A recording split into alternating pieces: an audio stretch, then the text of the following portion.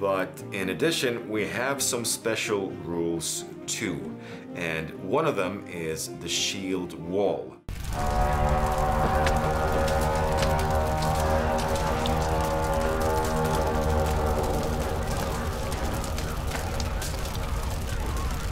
Hi guys, Christopher Norse Rain.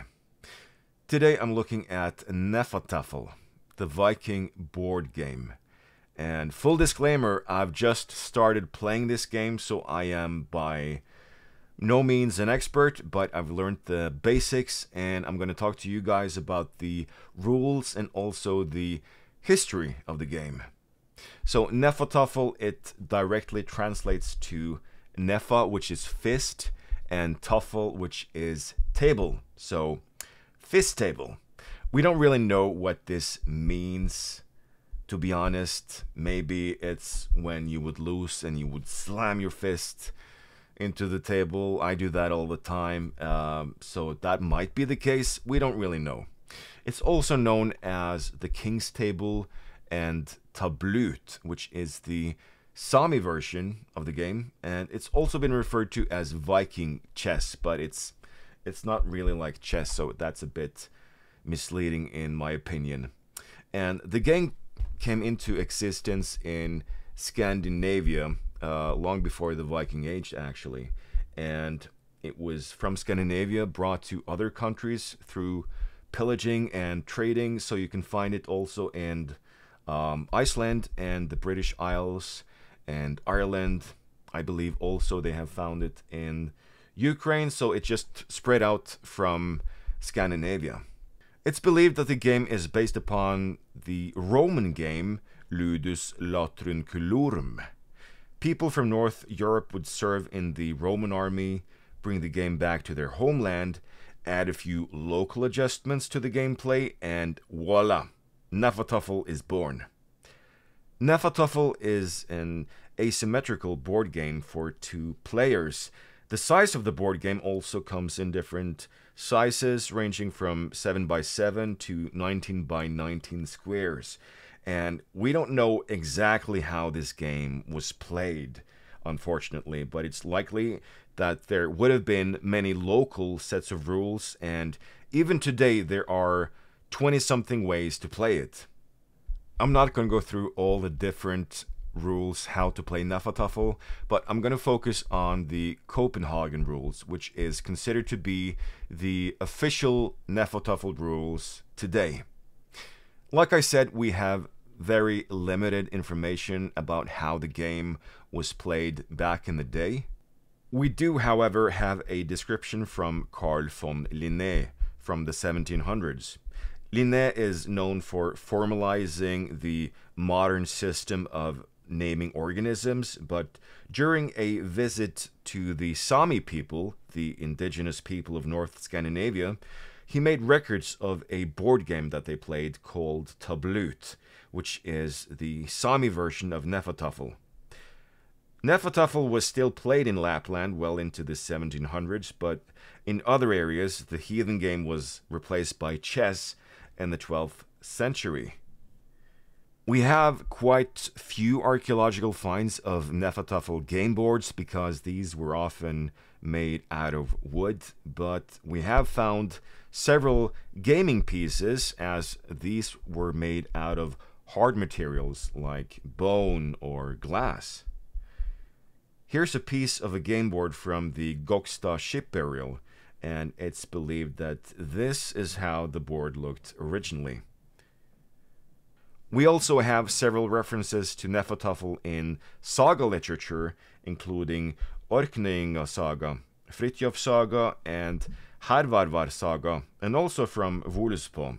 So it's apparent that board games were an integral part of the culture, and that mastering the game would give you a certain social status.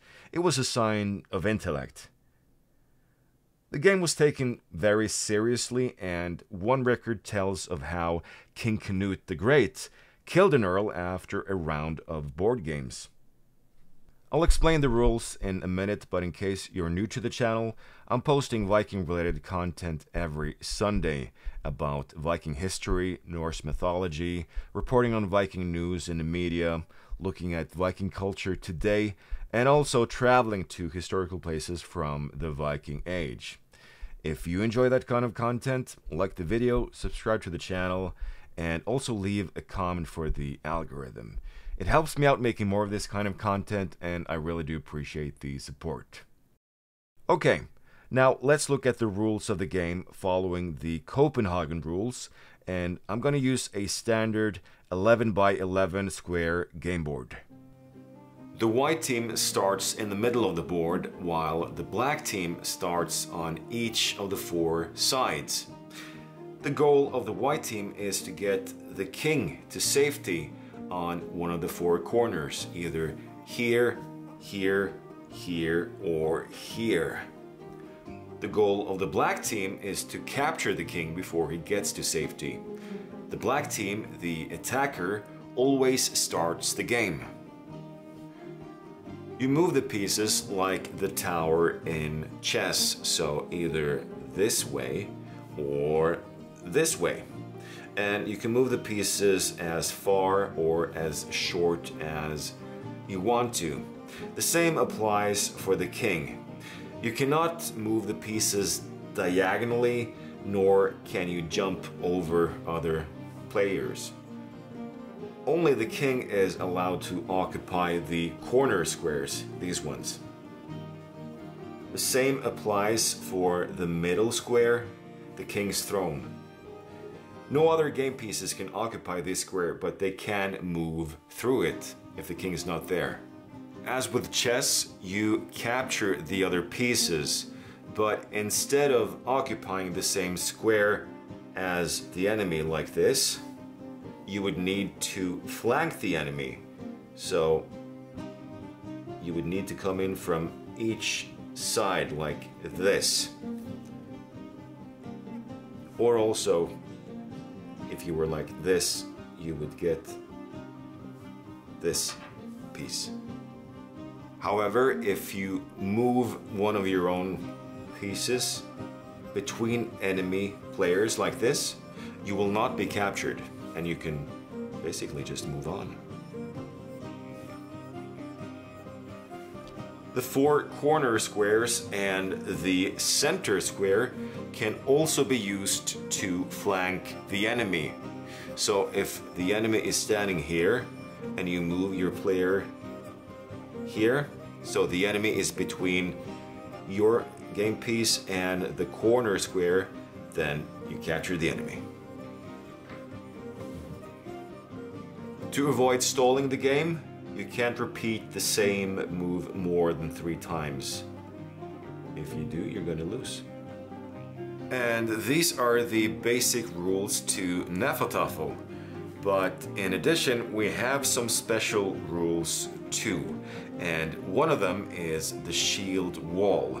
So if you have a row of enemy players, let's say that the white are the enemies, you have them flanked on from the front and also from the sides. So if we move in, okay, let's say that we're moving in this one here, then they are flanked on 3 sides. Then you actually get to capture all of these players. Now, if the king is also getting captured, if he's amongst the row of players, he doesn't get captured, but all the other players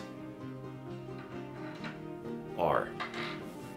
Another special move is the exit fort, which is a win for the defending team. So if the king is protected on all sides and he is able to move and he is in contact with the board edge like this, he escapes and the white team wins. So for the black team to win, they need to capture the king, but he is more powerful than the other players, so instead of just flanking him from 2 sides, you actually need to flank him from all 4 sides in able to capture him.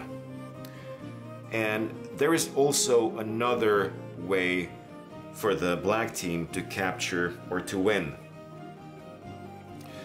If they are surrounding the king and all the white players, which they are not doing right now. Now the king and all the defenders are surrounded, so now Team Black wins. And that is how you play Hnefatafl. It's quite different depending on whether you're defending or attacking, so I recommend playing both teams for one round.